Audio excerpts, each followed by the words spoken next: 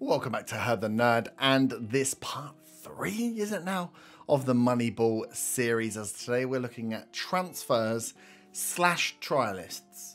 I'm going to go through both because they're both important and both have individual questions and slight tweakings on the rules that you have to abide by, and people will just get at you if you don't cover them. So yeah, we're going to go through transfers and trialists today. So how do we go for transfers? Who do we look for?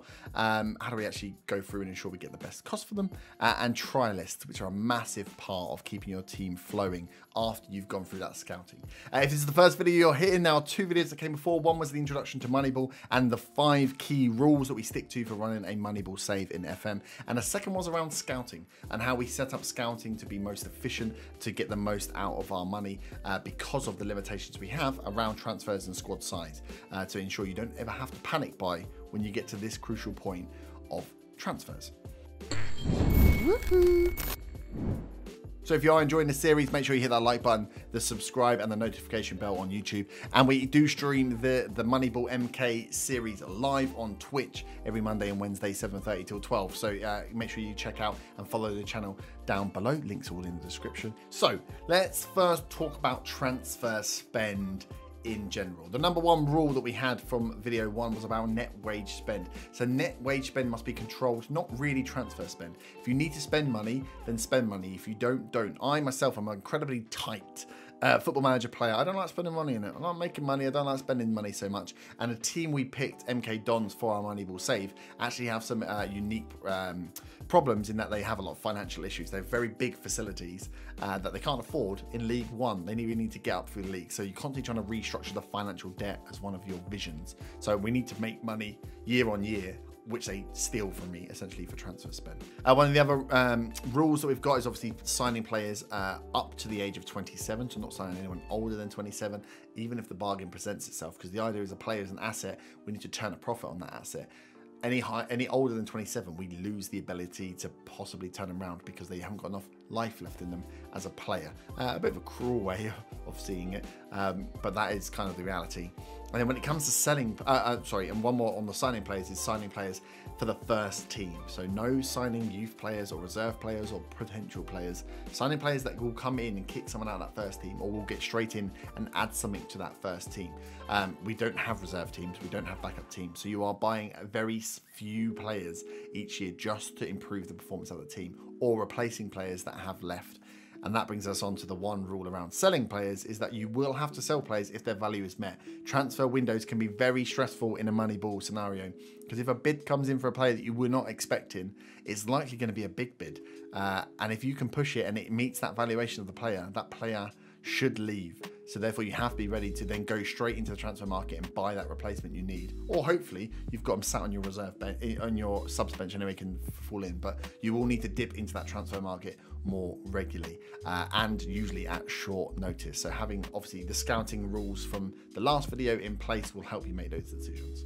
So I think a good place to start is if we jump straight into the game itself. And let me walk you through my transfer history, I suppose, of the last 4 years to kind of explain a little bit about how transfers and trialists play such a big part of what goes on in kind of a Moneyball approach. So you see from our first season, we had to go out straight away. The MK Dons had a very unique problem of having 4 players in the first team over the age of 34, I think it was, which was pretty crazy. So we had to do some stuff about that there. So we made a bit of money flogging out some players that we could for value straight away that didn't fit into our team. Anyone from the youth team that we could just get rid of were gotten rid of completely. And then we went out into the free transfer market to try and find players.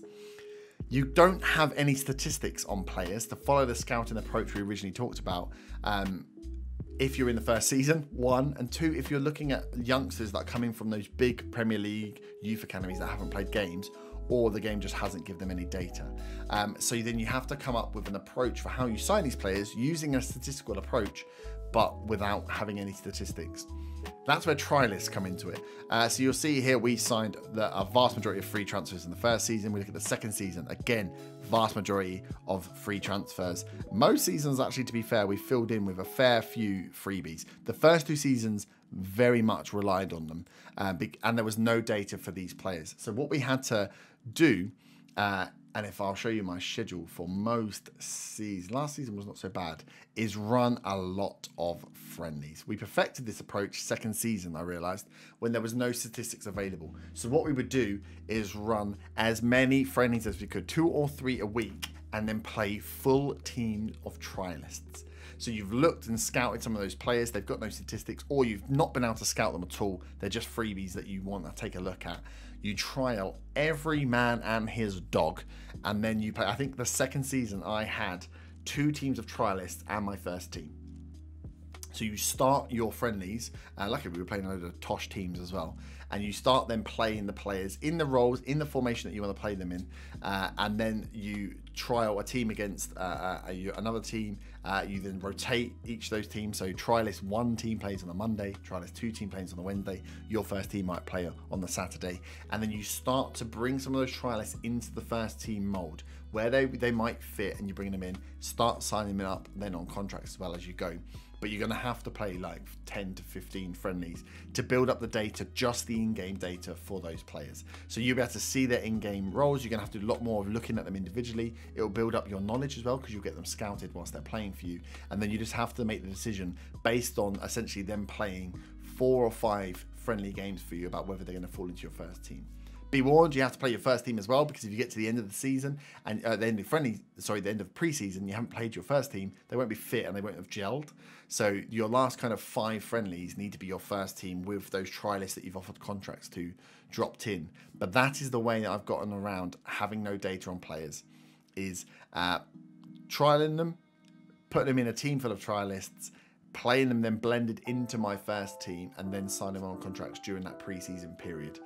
So it's a way of getting around people saying, well, if you don't have statistics, how do you even do it from season 1? Well, this is how you do it from season 1. You rely heavily on freebies, but the trialing system and friendlies to build in-house data for them, watching them play matches yourself, seeing how good they are, making a decision based on that.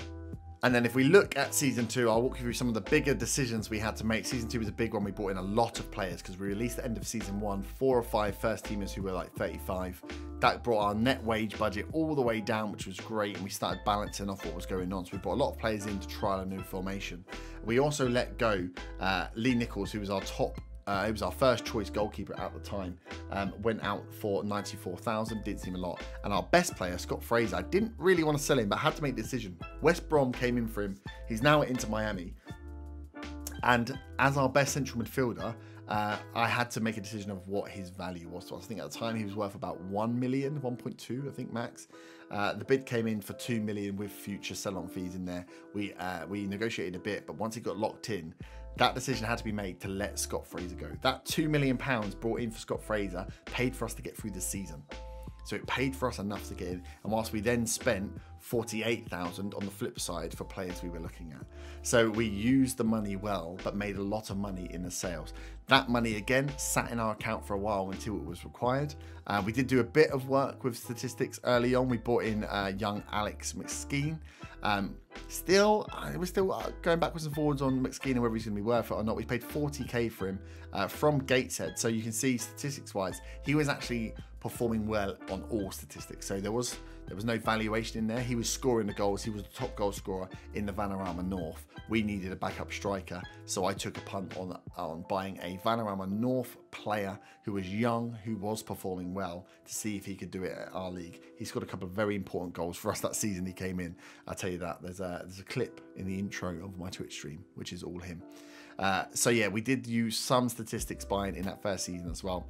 But that selling of players enabled us next season to bring in Kean Harris and Zane Westbrook for combined 500,000. So we spent the money this season, didn't bring in as much on the sales side, but it was gained a year before. So it gave us the freedom to move when Bristol Rovers got relegated and we needed to bring in some players. We also brought in Jamie Timlin, who was actually on the shortlist with Alex McSkeen and the first season. The second season, when we definitely decided we needed another striker to be brought in, he was there and already scouted and ready to go. So we used our shortlist again to buy players, but combined we spent 700,000. We made 2 million the year before.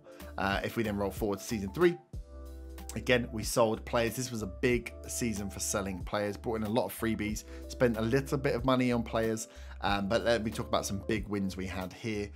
Jerry Mbaku, he's free at the beginning. We signed him at the beginning of the of the save. He scored lots of goals for us. 26 goals first season, 15 second. And his team was starting to tail off. He was 30. We actually made a fail on him. We sold him for 375k, bought him for nothing. So good turnaround. He had a bid come in the January of the season before for 800,000 that I rejected. I should not have rejected that bid. I was scared about losing Jerry because he was the only one scoring at the time. I thought his value was higher. We ended up losing 400,000 potentially by not selling him earlier. Who knows what would have happened in that season? I nearly got fired if he hadn't have been there. So that was a big one for us. And then the other large one, Regan Paul, a player that had been with us for a while, was eyeing him up kind of to be our captain, could play multiple positions. Bid came in. He's now worth 3 million for them, but bid came in. He was worth 800,000, I think, for us. Sold for 1.8 million. We had then already had right backs and stuff to fill in his positions, but big money made for him on that sale. And the last one we made a big money on, Austin Samuels, which shows, this kind of shows the Moneyball approach. Bought him in for free from Wolves, I think he comes from. Yeah, originally bought him in for free. He scored 26 goals in his first season. That season was crazy for both Jerry and Austin. Then died off a little bit, and I wasn't feeling enough from him. I thought he was going to have a good season this season. I was willing to back him, and then a bid came in during transfer period out of nowhere for 600k from FC Lorient. So Austin Samuels went. I was for 600k for a player that I wasn't 100% sure on, had 2 good seasons. I cashed in. 0 paid for him, 600k gained for him. Brilliant. I then reinvested in Timmy Abraham, who had a good few seasons, and we've been scouting him for a while for Plymouth. Played in our league. They bought him for 89k from Fulham. Had a good season that first season, and they kind of started to replace him. So I had a look at Timmy, knowing that he had scored a lot of goals against us, had the right attributes for us to see if there was a bargain to be had. We bought him for 138k, and so 600k gained for a striker out of form, 130k paid for a striker to come in. He scored 11 goals in 9 appearances for us so far. So if he then turns around, his value for us will go up. If we can then have a good season this season, he's worth 325k already. And at 22, there's big money to be made on Timmy Abraham potentially. So that's kind of how our transfers have worked, what we've looked at, how we've scouted players over multiple years to get a real good view of them, and how we use the trialist system to gain in-game statistics for where the statistics let us down on the scouting side. So we'll leave that there for transfers / trialists. If you have any questions, again, hit us down in the comments below. If you have caught up on, or haven't caught up on the other series, go and catch up on the rest of the series. We will be bringing through the season reviews of this season, of this save, sorry, that's been live on Twitch, onto YouTube as well, so you guys can get caught up. But do come and watch us live on Twitch Mondays and Wednesdays, and ask us any questions you've got there on Moneyball. I'm happy to talk about it. So I'm hoping you are enjoying the series. Make sure you hit that like button, subscribe, hit the notification bell, and I'll see you back for the next one. We'll be talking about either contracts or transfer or team selection and tactics. So I'll see you then. Have a great day. Bye bye.